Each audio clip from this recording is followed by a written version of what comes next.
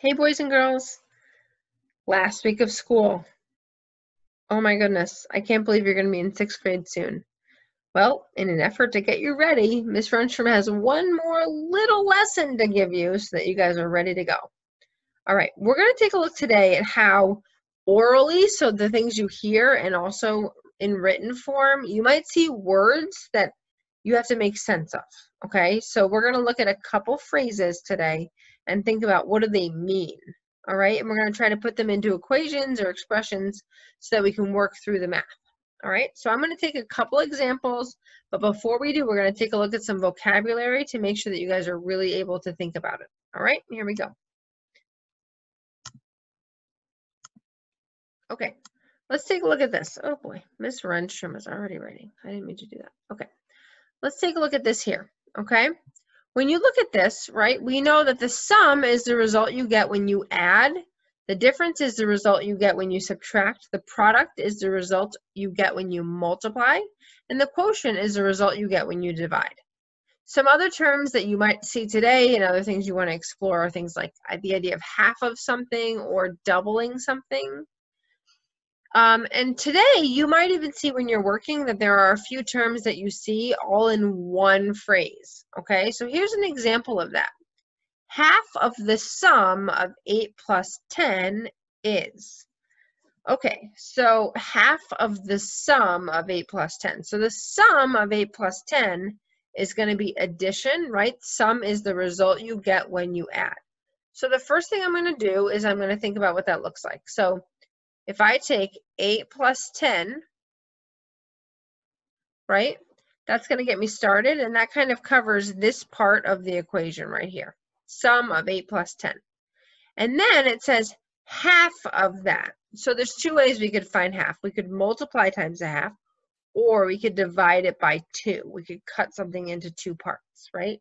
So 8 plus 10 cut into 2 parts equals. All right, well, I know that 8 plus 10 is 18. And if I divide that by 2, that's going to give me 9. Oops, 9. So I know that half of the sum of 8 plus 10 is 9. Okay? Let's take a look at a couple more examples before you get into your practice today that your teachers have assigned. Okay, let's look at this one. The sum of 7 and 8. Okay, again, I know that sum means I'm adding. So I'm going to do 7 plus 8, and the sum of 7 plus 8 is 15. Okay? How about this next one? The product of 1/8 and y. Now, I don't know what y is. That's a big question mark. That's the unknown. We talked about that on Monday. The product of 1/8 and y, I'm not going to be able to solve like I did here where I was able to figure out the answer, but I can write what's called an expression.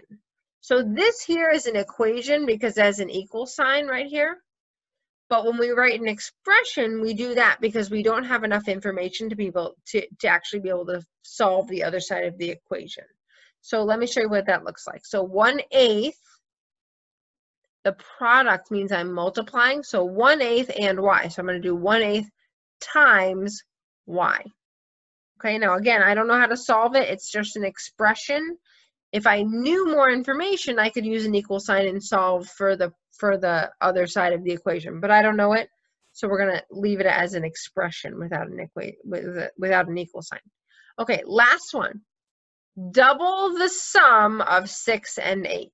Okay, so I know double means I'm going to do something twice. You guys learned that in 2nd grade. You learned, okay, the double of 4 is 8, the double of 7 is 14, and so on. We're going to do that in a second, but let's start right here. The sum of 6 and 8. I'm going to take those and I'm going to put them in parentheses because I have to do that first. Okay, 6 plus 8, and then I'm going to double it. And I know that doubling means I'm multiplying times 2. So 6 plus 8 is 14, and 14 times 2, because I have the information that I need, I can actually solve this equation. I'm going to put an equal sign and I'm going to solve it. 14, which is 6 plus 8, times 2 gives me 28, and I can solve. Okay, that's it for today. You guys are going to head off to your Google Classroom. You're going to see some practice work. Take your time. Think about those vocabulary words. They're very important, and make sense of them before you solve. All right? I hope you're all doing well. I missed you all terribly, and I wish you the best of luck. Okay? Talk to you soon.